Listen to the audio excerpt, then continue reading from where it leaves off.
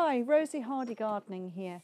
So today we have come back to look at splitting this Nepeta, and I have made the decision that this bit at the back here is going to stay in place, so we're going to lift the big piece at the beginning there and then we're going to split it up.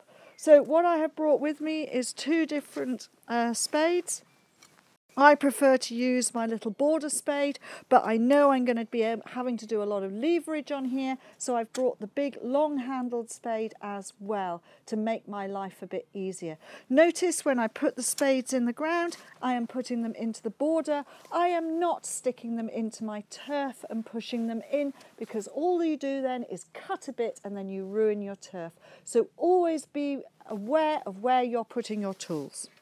So what we need to do to start off with is dig straight down, and we're going to go right the way around the plant, straight down all the way through, as far down as we possibly can, and just loosening it off to start off with. You will find that in some cases, it will be quite tough, and this has not been dug over for a few years, and we may need to do a little bit of jumping on the spade to get it down deep enough and actually get through, because there are flints in this soil and everything else. And when we get to the bit where we're going through the plant itself, we will have to be quite hard, and we have to avoid the roses as well. The rose is getting in my way. Right, let's start trying to maneuver this plant and get it out.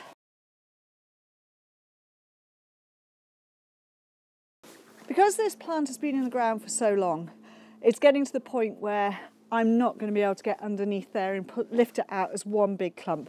It will be too heavy for me anyway. So what I'm going to do now is I'm going to look at the plant and I'm going to decide where I am going to split it in the ground here and lift pieces off it. So you look at the plant. What do I want? I want a reasonable sized piece about this big to transplant, put somewhere else. So I would just go through with the spade like so here, and then I will go across here and across there.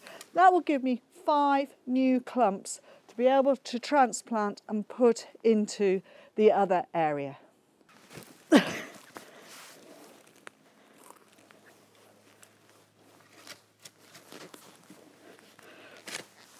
Here we go. This is what we want. Now it's giving way, and we are just about getting a nice clump.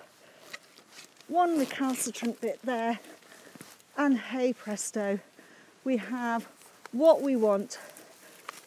Just one large root there. This root pruning will not make any difference to your plant that you are transplanting. So we have, and if you just can't get the last root with your spade, you can use a pair of snips just to cut that root. There we go, one nice bit for transplanting and putting into the garden elsewhere. So just carry on going through the plant, separating out and digging around the pieces that you want to do. We're going to do another 4 pieces and leave a large piece at the back, because we want to leave some in this border just in case the owner doesn't get round to redoing what she's meant to be doing. You will see here that some of the bits didn't come out as complete pieces, and that is because of the way it's grown and the fact that stuff has eaten underneath the roots, but it's still perfectly possible to pick those pieces up and use them. Once finished, just tidying up around the clump and making sure that it looks clean and tidy once we're finished there. And then we've got 5 wonderful clumps. Some are much tighter, some are individual pieces which we will just gather together to make enough for one clump. And as you can see, there are some little bits and pieces, but that's absolutely fine. So 5 even-sized pieces there, and this is what you get. You'll get a bit of root and, you know, a bit of buds, and that's what you're looking for. As long as there is good bud growth coming, from below and slightly higher, then that can just be buried back into the ground when you replant it. So there you are. Now we go to where we're going to plant, and we're going to evenly put them through this border here. Just tuck them in so that they're going to complement the Hylotelephium that is here as well. You will notice that this soil here has got a lot of white in it. That's because where we are in this Test Valley area, it is full of chalk. And it's chalk and flints, and you know, you're lucky if you've got a reasonable amount of actual soil in here as well. Don't want to go too near to the front edge. We're going to go a little bit further closer towards the Hylotelephium, and then that gives you room between the edge of the grass and the edge of the border so that you are able to trim up your edges when you get done. The thing, as you get lower in these patches, you can see how much white chalk there is within this soil. It's good drainage and it's reasonably fertile, and these borders have been worked over with quite a lot of muck over the years because this is an old established garden. Here, the holes are ready. We just place the plants into the positions that we want them to go, and then once we've got them in there, make sure that all the roots are down and all the top pieces are up, facing upwards, so that they're sitting neatly into the holes, and then you can start to backfill after you have put them all into ground. As you can see, some of these clumps are more than one piece. We've just made up exactly the same size pieces to give us a good size plant when they start growing away.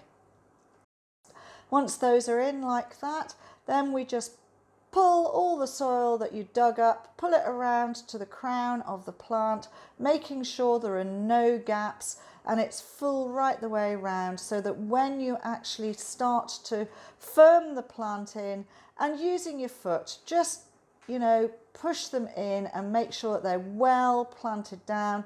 And then once that's done, always remember, when you've finished and you aren't going to go back into the back of the border, get rid of your footprints, and then you can start on the next plants. Now you'll see with this one there's a little bit of hole at the back, so I've realized that, and I just need to lift a bit of soil around and push it into that back area there. It just depends on how you dug out the holes in the first place, but firmed in really nicely. And then make sure, as I say, tidy up, make sure there are no footprints there, because then it looks as though you haven't been anywhere on the border at all. Just say the last one there, filling it up, and you can see exactly how the plant should look. You've got the stalks sticking upwards. They will soon regrow. I'm not going to water these in because we had rain forecast. If it wasn't rain forecast, then you'd give them a water in. Thank you very much for watching, and please do subscribe to the channel.